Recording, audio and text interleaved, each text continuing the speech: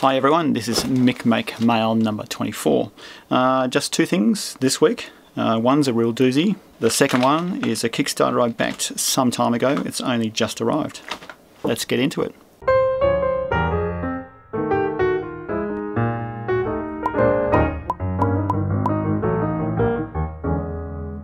So I think I'll open the big one first, because I'm pretty sure I know what this one is. So this is a PCB that I designed using Easy EDA. You would have seen the video I published some time ago. So this is the end result. So I ordered 10 PCBs, but because they fitted within the 100mm by 100mm size, I decided to panelize them. I didn't get any fancy colour because it's still only prototype stage. Nice. So you'll see the way they panelise it.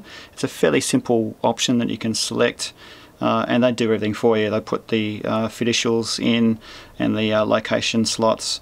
They do everything for you. So all you have to do is select that option and they'll panelise it completely for you, which is nice. Even the V grooves as well. So this is the PCB.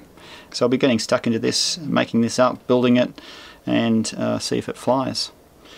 And they even give you a handy little pen. They don't give you jelly beans. And also, along with that, I ordered a stencil because I wanted to see how they went with the stencils. Now, I didn't get a framed stencil. I just got a plain stencil. You can either have two options, one with a frame, which makes it fairly rigid, or one without a frame. So for those people who don't know what a stencil is a laser cut bit of metal, and what you do is you put the PCB underneath. Let's locate it around the right way. Yeah, you put the PCB underneath, you line up the holes with all the pads, and you can scrape the solder on top of that. It makes creating your own PCBs a whole lot faster than using a dispenser. So when I designed the PCB, I made the text fairly small on purpose to see how the silk screen would come out. So you can see all the capacitor and resistor names, they're all at 0.6. They seem to have come out fairly well. My logo came out fairly decently, although it's really hard to create a proper logo. It was supposed to be phased up, so it was light down the bottom and lighter at the top. On the flip side, you can see it's come out slightly better, but creating logos with a silk screen is fairly hard anyway. I also designed a small cutout in the end of the board for the USB port, so the USB connector can actually fit in snugly into the case. So there's going to be a case on the outside of this. One other thing I noticed is that some of the vias look like they haven't actually been connected up here, but I just buzzed it out and it looks like they're actually connected. If you get a board from JL PCB or Easy EDA, that's, you know, it might look like there's some tracks that are not connected, but all the ones I can see that look like they're not connected are actually connected. This is pretty good from Easy EDA. They currently have an offer on at the moment, which you can get 10 PCBs for only $2, and your first order is free shipping. These are panelized, so panelization costs a little bit extra, but anything under 100mm squared, $2 for 10 PCBs, that's pretty good. And 2 to 3 day turnaround time. That's, yeah, astounding really, how they can do that. So click on the link in the description below or on my website to pick up that offer from Easy EDA. Alright, I'm going to be busy soldering these up for next week, but let's move on to the next one. So the next one came from Kickstarter. It was something I backed a year ago.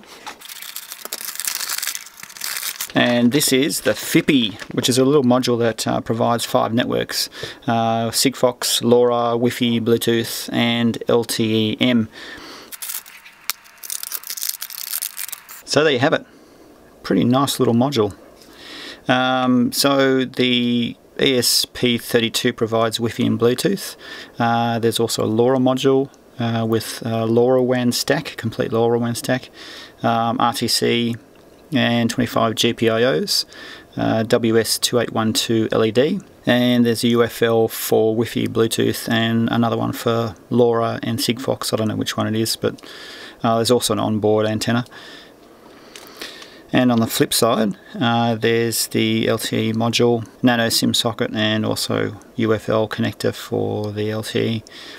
So let's fire this one up. I won't be able to use the LTE M, unfortunately. And Sigfox, I'll need to join up to Sigfox. I don't have an account. It also runs off 3.3 to 5.5 volts, and apparently it takes 1 to 3 seconds to boot the firmware, which is pretty good. It's got 4 megs RAM, 8 meg flash, runs MicroPython. You program it via either a simple drag and drop, similar to a flash drive, or else use the PyMaker plugin for the Atom editor. So it's a pretty nice little module. Let's fire it up and see how far we can get with it.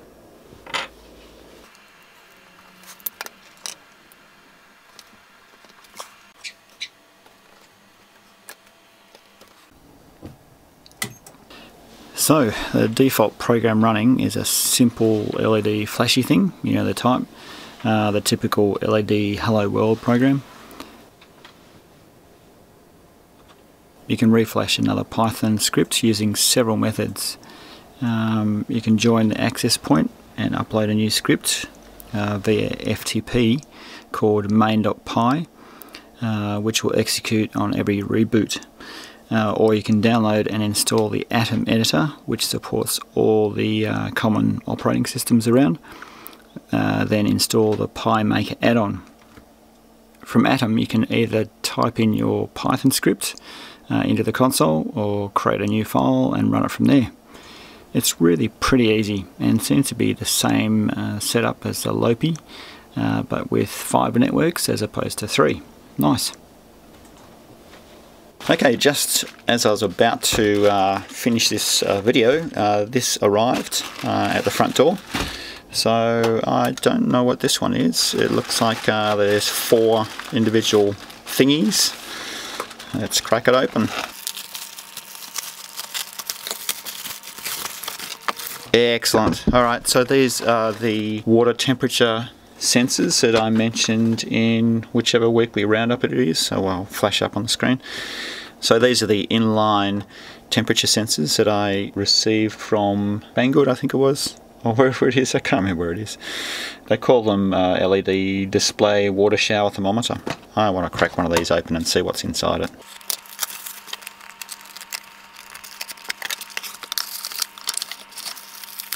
So it's a plastic case. I thought it might have been metal, but that would have been wishful thinking, I think.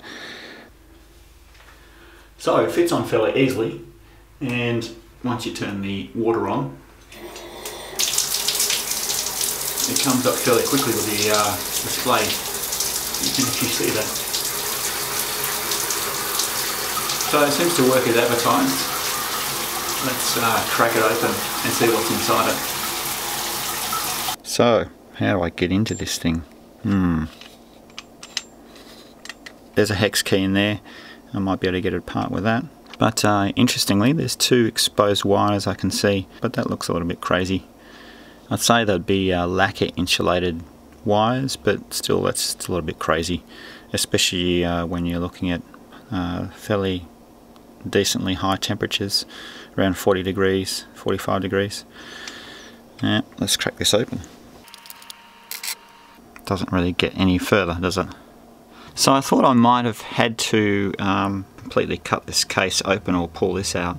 Just snapping this off seems to work. It's not really held in particularly well, but it is still quite waterproof. So the gyro would be located in line in here, providing the voltage out, and this is where all the magic happens. So this quite good. It means I can actually replace this with something else, like a Wi-Fi chip, like an ESP 8266, and get it to do something a little bit smarter.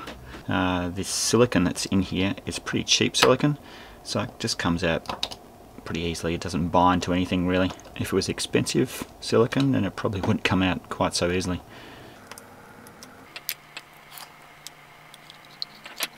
And there we have it. This is the sum total of what's in here. And oh, looks like I've just gone and pulled the wire. That's alright, I can resolder that on.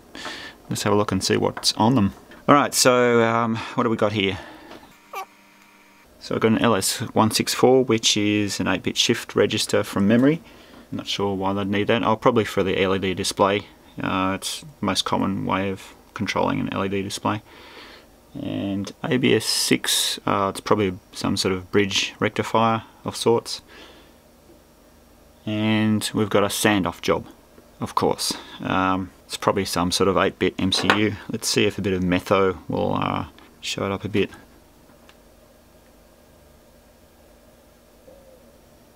Nah.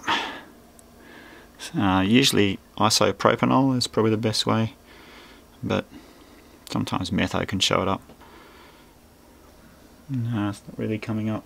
The other things on the board, of course, is a large cap, which we need because the power supply isn't particularly reliable, and a whole lot of other mishmash of things, diode. I really wish I could find out what that chip is, but I can't, which is a bit annoying. But this is completely hackable. All I have to do is replace that and Bob's your uncle.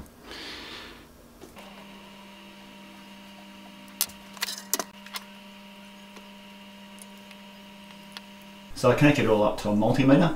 Of course, setting it on to AC volts because it's a generator.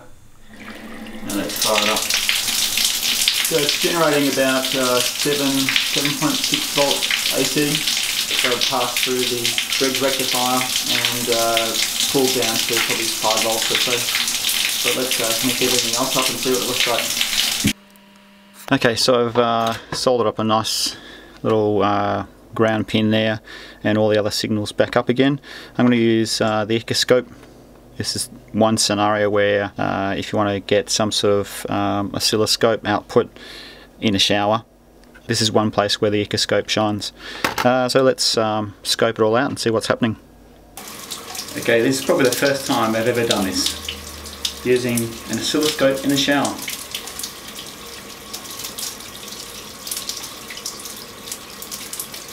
Nice waveform.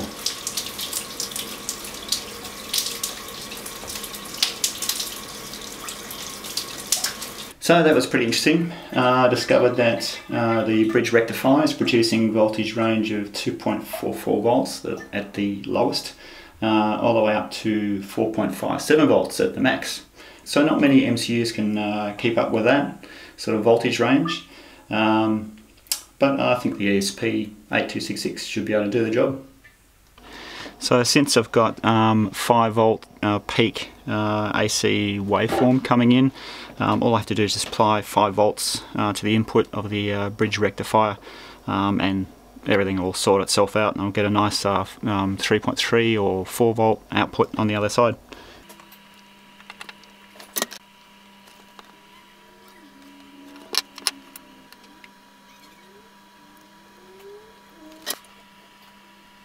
Hope there's enough separation there. A bit of paper will do the trick, just to make sure I don't get any shorts. Okay, let's power it up. 5 volts in. Look at that, 27.5 degrees Celsius. Nice. Okay, I think we need to probe around and see what's happening with all these signals. Okay, so I managed to find a signal coming out of the MCU, which is the slowest clock rate. The reason for this is I can use this clock. It's probably the refresh rate of the LED display. I can use this as a reference point. Then what I'm going to do is I'm going to solder up a whole lot of wires onto each of the signals and figure out exactly what the MCU is doing with the display. And then I'll just pull that MCU off and just wire up an ESP8266 and Bob's your uncle. Anyway, I might do that in a follow-up video. In fact, I might dedicate a video to it on how to hack this thing. Very straightforward. It's a day job.